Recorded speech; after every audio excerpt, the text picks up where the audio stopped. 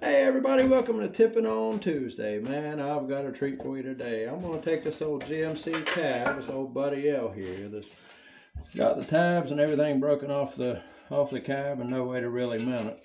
And I'm going to show you how to trim all this down and make it fit basically whatever frame you want to put it on. Today I'm just happen to be using a Strucco frame. So stick around, hit that like and subscribe and the notification bell, and I'll be right back with you.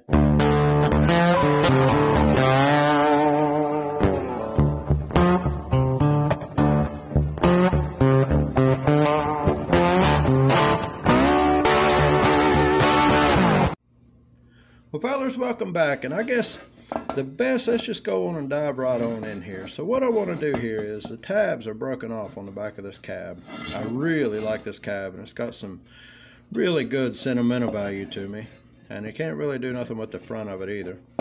So what I'm going to do is I'm going to make it work on this old Strucco frame. It's a pretty big frame, but you can see it's got the holes in it right there for the cab to mount down. And then what I'll do, once I get that mounted down, then I'll just set this down over the front, and I'll just run me a couple of rivets in it.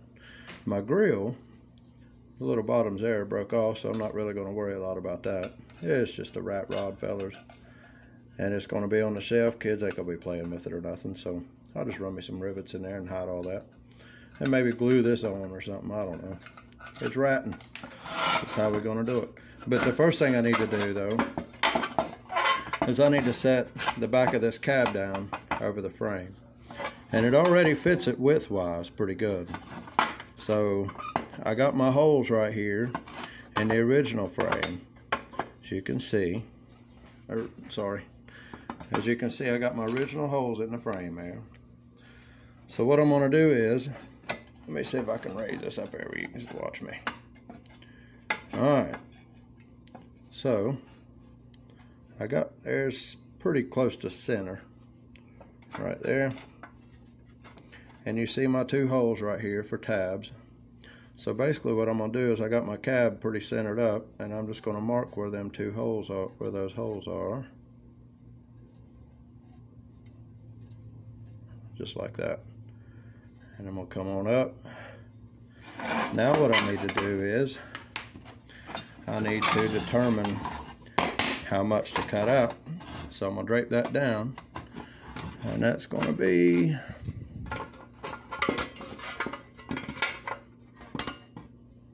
right at 7/16 of an inch. So now let's come up here, right off of that, get that lined up.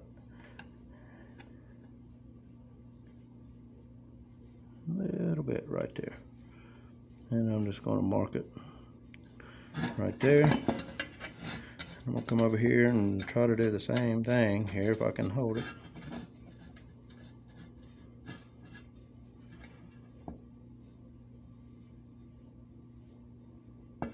Close enough.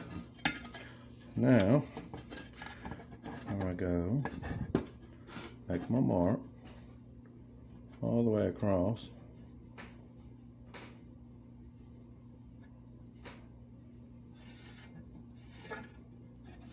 There.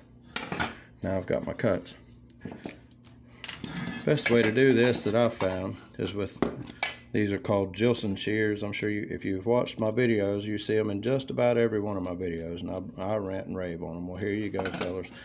This is what they're really good for. You're about to watch them in action.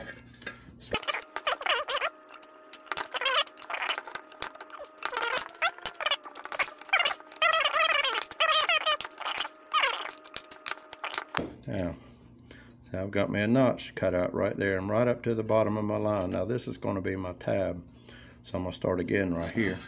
But before I do that, I'm going to put me a cut on this side right here.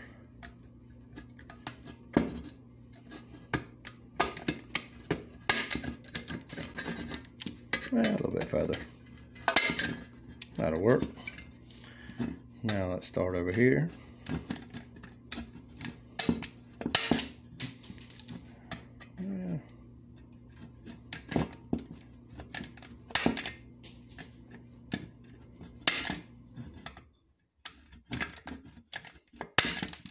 Keep watching, fellas. I'm going to show you how to do the rest of it. I just need to get me a gap cut.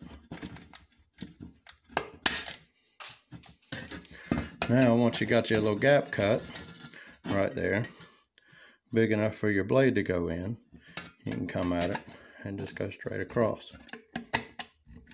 Thing is, fellas, when you use these, you get a real nice, pretty cut.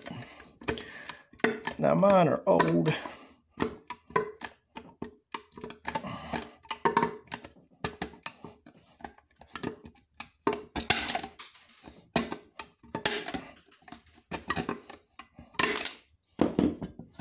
There. Now,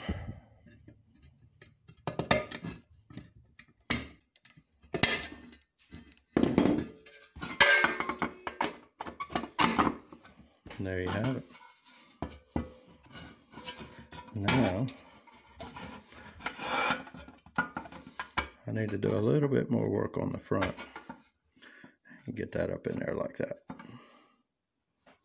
Alright guys, there's one more part to this, and well, it's really simple. So what I've done here, I got my back strapped down, got my tabs bent over to where it's holding onto the frame, and then I tried to level it up and get the bottom of my frame here, or the bottom of my cab, lined up level with the bottom of my frame because of the bed I'm going to make for it, which is going to be Friday night's episode. So make sure you tune in. Friday night, 7 o'clock, the new episode of Hunkin' Joint's coming out.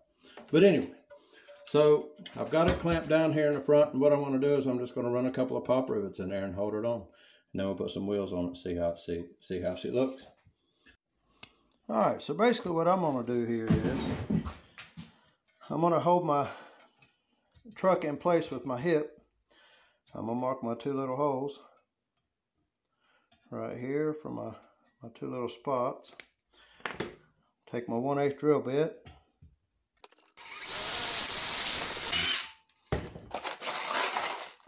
I got my little 1/8 rivets.